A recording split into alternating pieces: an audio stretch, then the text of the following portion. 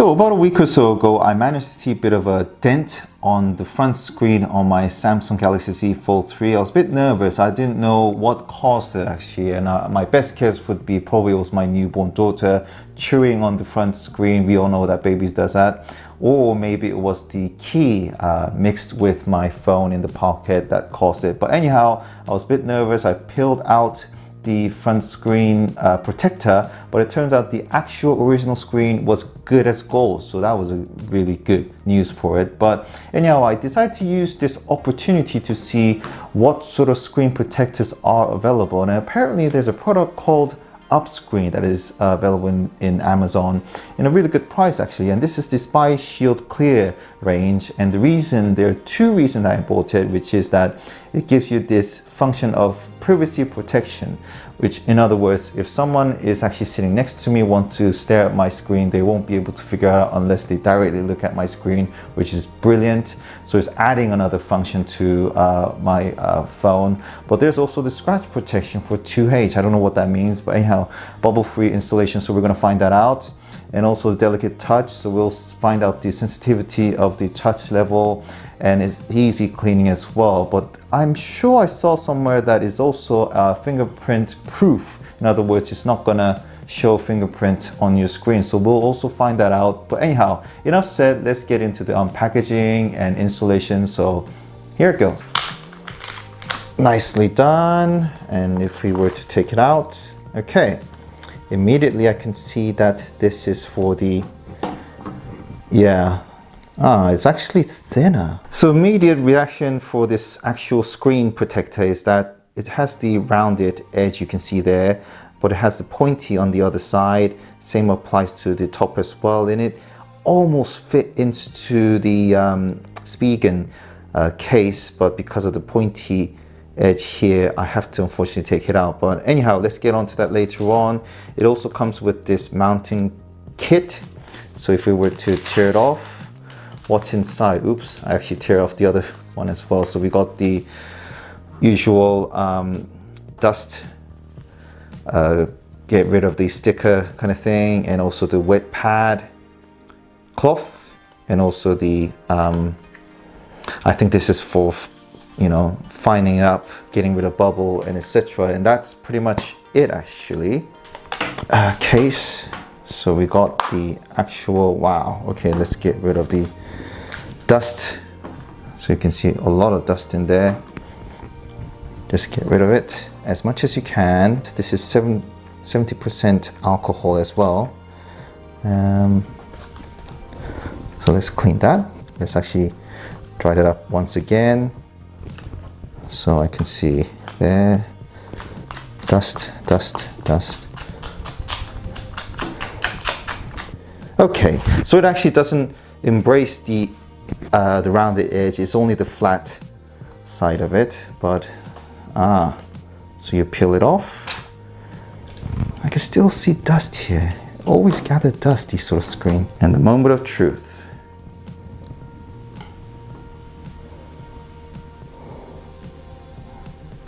Okay, so you can see that it's actually getting sealed. Can you see that?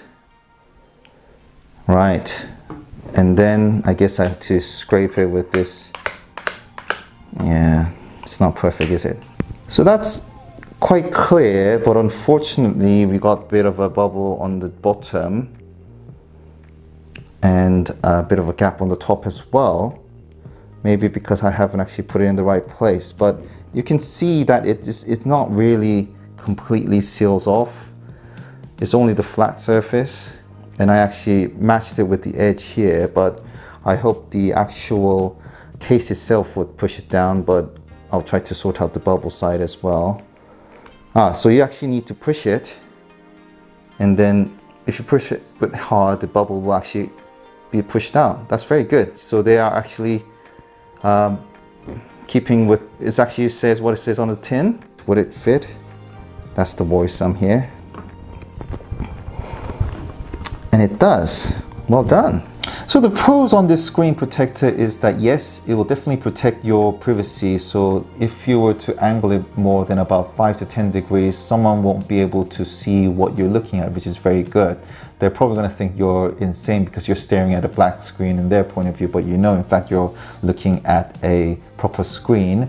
And also it's a harder material, so you know it's going to protect more than the regular film. This actually feels like almost like a card, and that's why I think that's what they're saying about you can easily get rid of the air bubble, because it's more firm, hard quality material. And also it's the fingerprint as well. It's actually gather less than your regular screen, which is exactly what I expected. But the downside is that it immediately brings down the quality of your screen. That's the biggest downside for me, actually, because if you look right into it, you can see this sort of like almost 15 degrees of line going all the way through the screen, and it actually makes your screen pixelated, so it brings down the quality of your screen. Also, there's a thin line. If you actually apply your speed gun, this is actually the third time I tried it, trying to not make the line show, but unfortunately, if you apply your speed gun case, S Pen case, you will eventually see a very thin line of the original screen, of the original brightness within it. And speed gun case doesn't seem to like this screen protector, unfortunately, because it's the third time again. On the second time when I applied it, it was constantly pushing the right hand side top of it. So those are the things. Compatibility with your speaking case, you have to be careful. It's not that it doesn't suit, but you have to be careful with it. But any product has pros and cons. You can't get all the perfect one, but if you're focusing on the privacy of your screen and more harder protection, this is definitely the screen protector you should get, but it's not going to be perfect. Be warned that there will be the actual screen protector, because it's harder material. It's not going to cover the whole screen, and you have to be very careful with your speaking case, or maybe any other phone case as well. So I hope this video actually demonstrates the reality of the screen protector. I mean, overall, I'm very happy with it. I look forward to use it, but you have to get used to it. It's just those that immediate use, you tend to see all the bad side of it, but once your eye get used to all the use, you get used to it. But yeah, for me, I think one of the biggest downside is that it actually brings down the quality of the screen, which is one of the important thing. But on the plus side, I know in fact that someone sitting next to me won't never figure out what I'm looking at, which I really like as a function for the screen.